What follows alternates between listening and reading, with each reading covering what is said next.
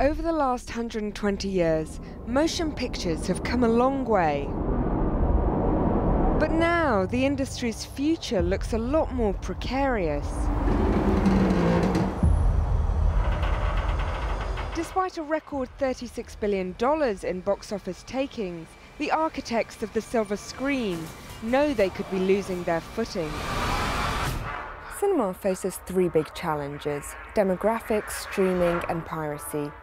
Millennials and teenagers consume their media in a very different way. They do it on their phones, on demand, and with a much shorter attention span. Faster internet speeds have meant that downloading and streaming has become much easier at home, and that goes equally for illegal downloads. Piracy across the globe is estimated to cost the industry £500 million a year. So, is it going to be spectacle like this that's going to win audiences back to the theatre? Imax is showcasing its new laser technology with the film The Walk.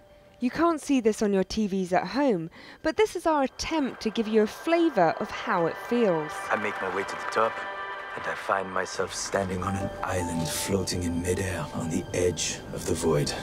Colours more vivid, sounds sharper, and the 3D effect more immersive.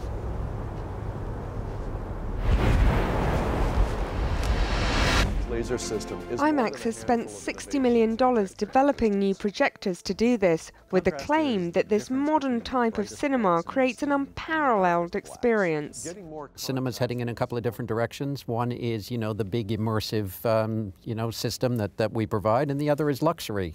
So I think, normal cinema has to adapt, or normal cinema will be consumed by home entertainment. The man who directed The Walk also gave us Back to the Future and Forrest Gump. As an early adopter of new technology, he says it can always enhance a story if used correctly. I'm going to hang a high wire between the two towers of Do you despair when you see teenagers looking on their phones at films? Well, listen, I'm very grateful that I was here at the golden time, and I think that those times can come back again.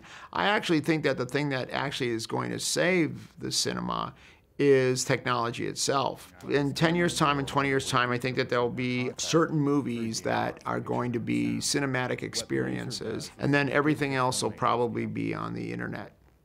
Of the 43,000 cinema screens in North America, 39% are the digital 3D format. In Europe and the Middle East, 46% of screens are 3D. While Asia now boasts the most screens, over 47,000, and 70% of them are in the new format.